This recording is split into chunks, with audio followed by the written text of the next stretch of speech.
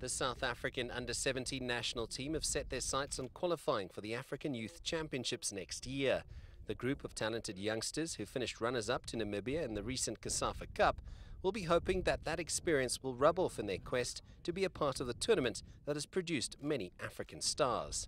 With the experience that we acquired playing in the COSAFA tournament over the past 2 weeks, I think that will really help the boys to understand the pressure of playing the national team and how it's like to be wearing the national team colours.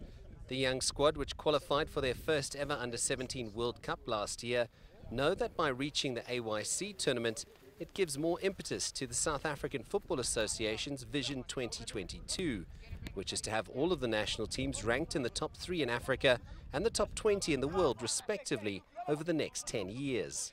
Look, the 2022 vision, I think everything is on track. If you look at the past under-17 team, what they have achieved and what is actually happening now with the under-20s. And I think it is for us in the junior teams to do well so that we can all be happy and celebrate when 2022 comes. Nseki believes that the continent possesses incredible talent and there's no reason why African teams can't dominate world football in future.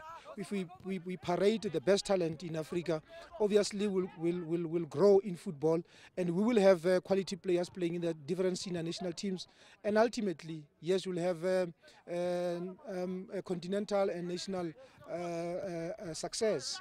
The African Youth Championships remains a non-negotiable target set by the South African Football Association for the under-17 national team. They expect Amajimbos to be in Madagascar in 2017, taking on the best the continent has to offer. There's no doubt that Africa possesses some of the best talent in the world, but that talent needs to be nurtured and it needs to be exposed to tournaments like the AYC in order to breed the future stars of world football. Sias du Plessis, CCTV, Johannesburg.